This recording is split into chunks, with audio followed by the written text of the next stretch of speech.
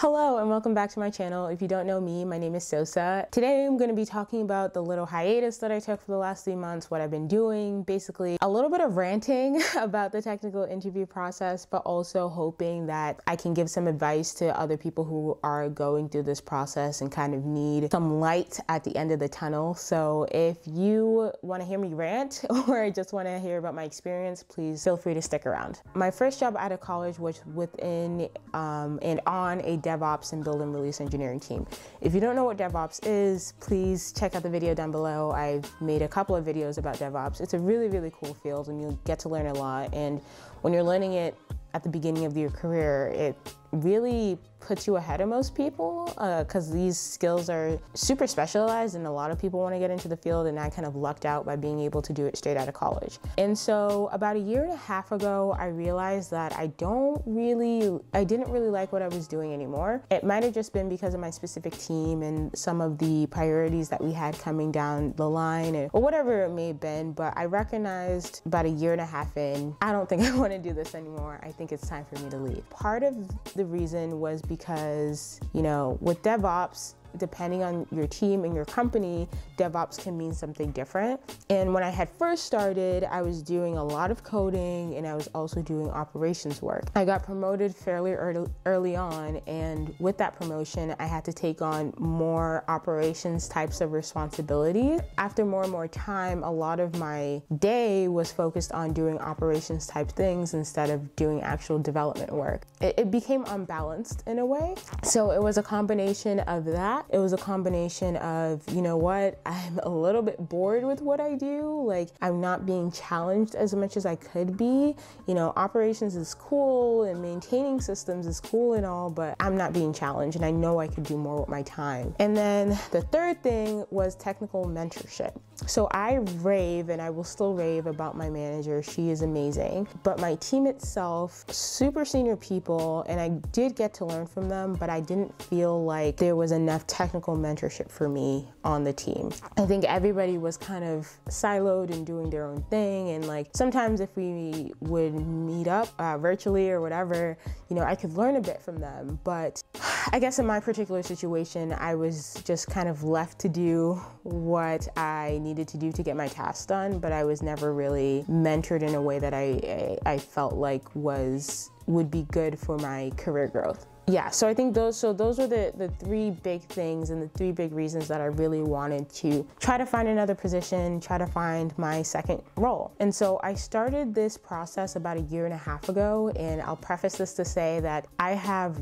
really, really bad anxiety, both testing anxiety and not sometimes, but like I do get social anxiety as well. The testing anxiety I've had since I was in high school. Any type of testing situation really stresses me out. That was part of the reason why I didn't really want to try to look for another job. But I think when all of these kind of red flags for me, or not necessarily red flags started to pop up in my day-to-day, that's when I was like, okay, I kind of have to try to put this aside and go full force into looking at another opportunity. So 1.5 years ago, I kind of started the whole process. I started doing Leetcode. Everybody knows about Leetcode and the technical interview process. I think if you don't know, Leetcode is kind of like this online place where you can practice programming problems, and a lot of the times they'll have programming problems that you will see in interviews or that you'll see at a specific company's interviews. And so it can be helpful, but the whole technical interview process is just, I think,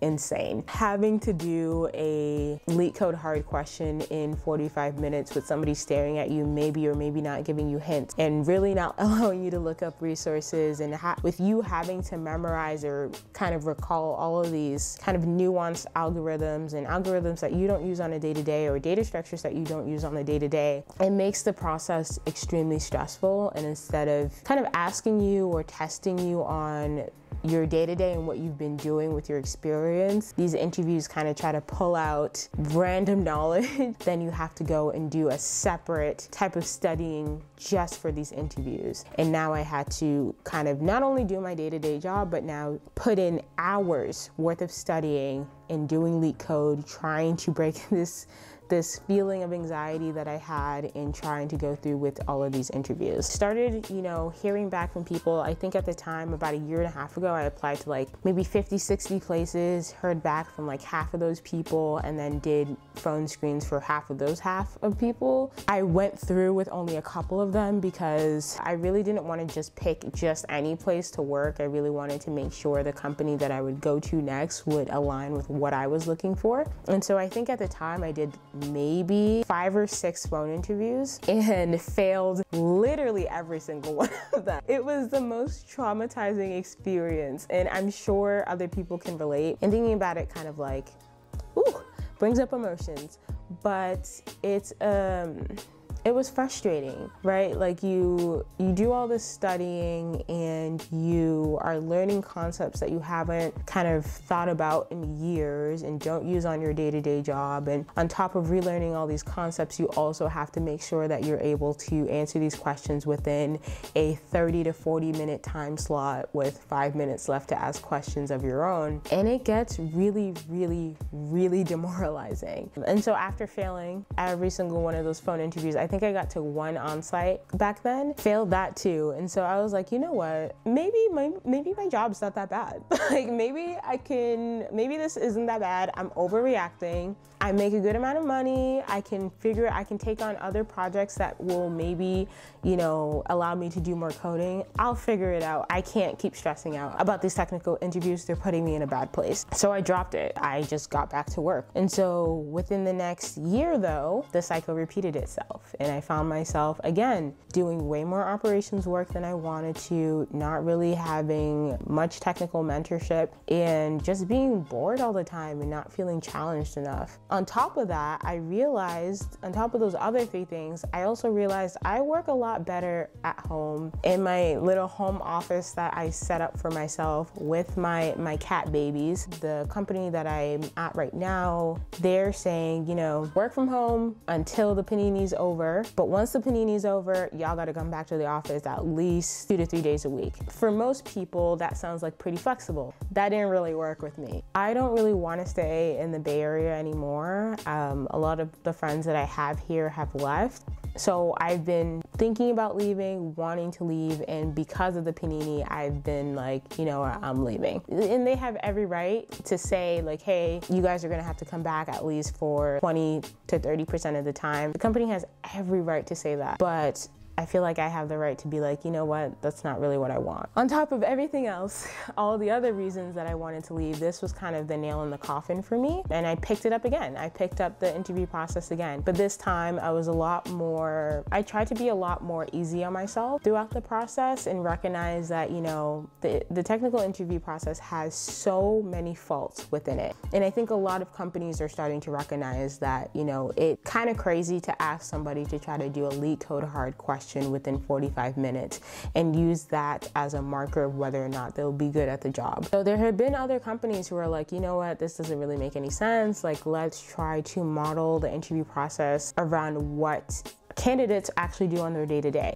So I tried my best to, you know, only apply to companies, or try my best to apply to a majority of companies who were in that process of like changing the game when it comes to interviewing their candidates for these engineering jobs. This time around, starting in January, I think I applied to maybe 30 to 40 places.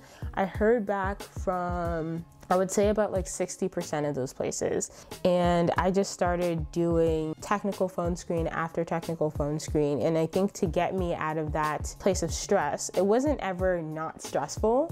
To be transparent, I think what I did, as I said, was just to give myself more grace, give myself more time, remember that the system itself and these processes are flawed, but in order to get this job or get a job that I really want, I just have to do it. And so this is kind of just the necessary evil that comes with it. So I would take like maybe 1 to 2 hours a day after my work day to just like go through a lot of the easy questions questions, and I think that's a good way to kind of build your momentum and build your confidence within yourself. And so start with the Leetcode easy questions, refresh your memory on some of the really common data structures like lists and trees and maps and hash tables and data structures like that. Then go into some of the more common patterns that you would see in these interviews. And one piece of advice that I'll give you if you're currently in this process, it is okay to do the brute force solution first. Figure out how you can solve it in the most inefficient way possible first, and then you can go into figuring out how to optimize and how to make it more efficient. I feel like once you get over that hurdle of not knowing how to even get to an answer, once you get to the point where you have an answer, it makes things much easier. Another thing I have to think about is what I wanted in my next position. So my company that I worked at, great culture, great people, and they pay really well.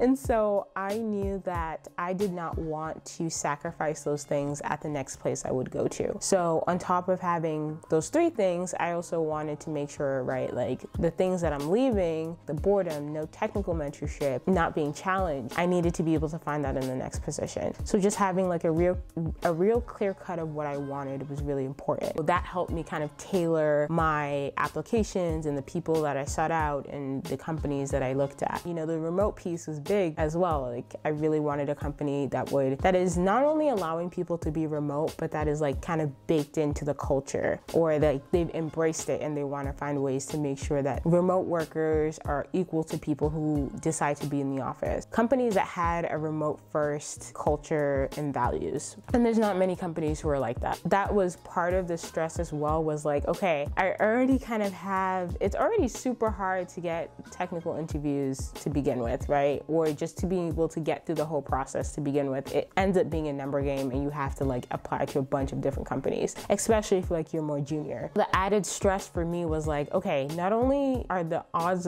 really slim of me even getting a job, but the fact that I now am tailoring myself to only apply to specific jobs that only meet this specific criteria. Even though it's super important to me, I knew that that would limit me immensely with the amount of companies that I would end up being able to get through the process with. Out of like the 50 applications, there were like 10 companies that after, you know, talking to people and getting in touch with people who work there, were companies that I was like, okay, I think all of these companies would meet my criteria, which is crazy, right? Because like people are applying to like 400, 500 places and it still may not end up with a job. I knew my chances were super slim. You know, I had those companies, and so I got to work. Kind of had to find ways to de-stress, face the anxiety that I had in these situations. Also making sure to kind of stagger things so that it wasn't as consuming and overwhelming. Having to do 5 technical interviews in 1 week, absolutely not. So I just made sure to stagger them.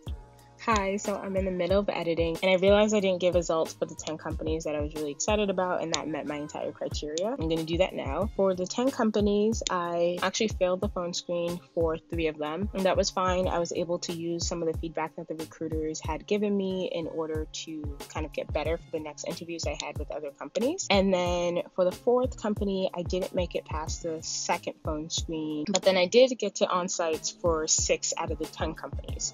So out of those 6, I didn't receive an offer from 3 of them, and then I received an offer from 2. So for one of the companies, it was actually a down level offer, meaning that they would bring me in at a level lower than what I'm currently at, and I didn't really want to do that, so I said no. And then the other offer was for an amazing company. Spoiler alert, I took the offer, but it was for a really awesome company. They actually ended up asking me 2 Leetcode hards, but it went really well. I feel like I meshed really well with the interviewers. They were so nice and patient, and it felt more conversational in that like I could bounce ideas off of them when I felt like I was stuck or needed a hint. And there was also a system design question, which was really cool, and then a product manager interview where you kind of like got to talk to people who were thinking about and building out the next phase of the product for users. And so it would be kind of like geeked out about what was next for the platform and what was on their roadmap and things like that. It was really cool. And everyone I met was really amazing. So that's why I took the offer. And that is for a backend engineering role. So kind of pivoting out of DevOps and moving more into a pure software engineering position, which I'm pretty excited about just because I get to do something a little bit different and kind of work with a different tech stack. And I think I'm going to get to do a lot more coding, which I'm really excited about. And then the last company, I actually withdrew from the on-site because I felt like I didn't want to waste their time because I had already made a decision. So yeah, it all ended up working out.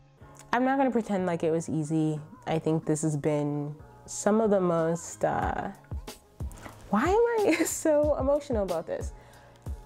These last 3 months have been so stressful.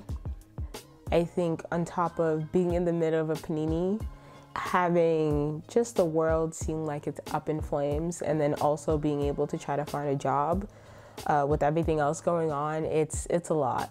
To have to, on top of that, deal with the fact that this process can be just so random. Like you could one day just meet an interviewer who just is not having a good day because they're human, right? Like not all of us are gonna have a good day. We might not want to be there. But sometimes a lot of it has to do with luck when it comes to these things.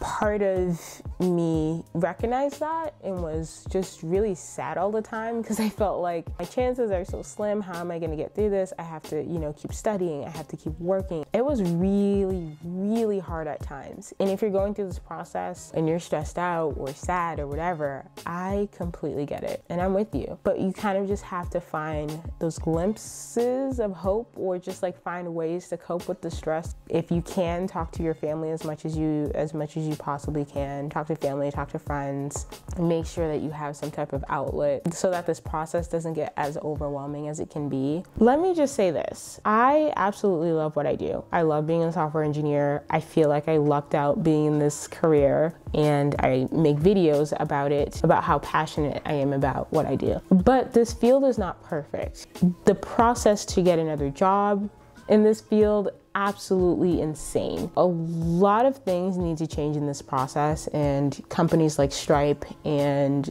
a bunch of other companies are doing the work to kind of try to start that change. But if you're currently in the process, just know, like, you got this. Give yourself grace. Use those setbacks to your benefit. And remember, a lot of this has a lot to do with luck, and there's a bunch of randomness that goes into the process. But that shouldn't stop you. If you just want to talk about it, or just need somebody to vent to, please reach out, because I like venting with people. I like ranting. If you just want to talk in the comments about it, do that as well, because I like to talk in the comments. But anyway, I hope me sharing my experience with you helps just a little bit. Thanks for watching and sticking through this entire thing. Thank you for letting me vent. Yeah, I'll see you next time.